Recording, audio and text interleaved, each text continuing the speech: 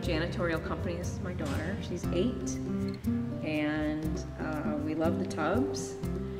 We've both been in them in the past. I have chronic back pain. I've had it for many, many years.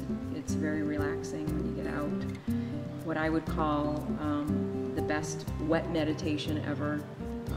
It's quick, and it's safe, and it's good for your body, and we love it.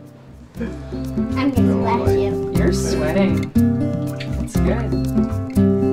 Stop moving. Okay. I always love it. It feels great. It's pretty intense.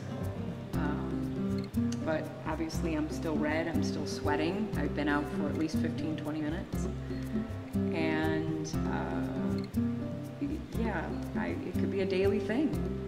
And like I said before, it's kind of a wet meditation. You breathe different.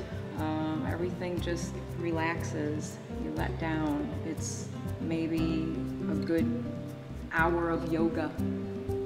So I love it. A regular hot tub to me is a social event. My sister has one, and you're drinking in a hot tub.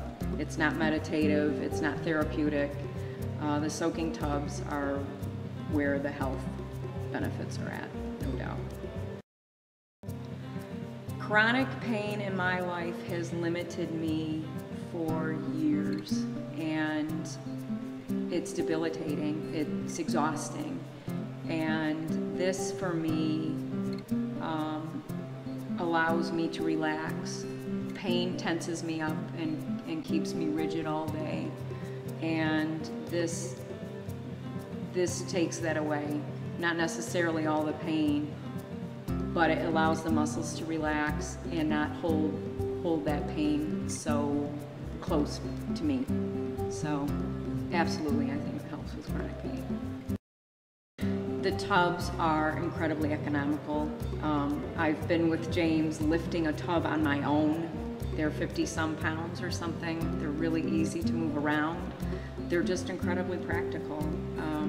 And I have asked him in the past, why these tubs? Why not my tub at home? And he said these are made of a different material and they retain the heat. I mean, this is what they're for. So absolutely, they're highly recommended.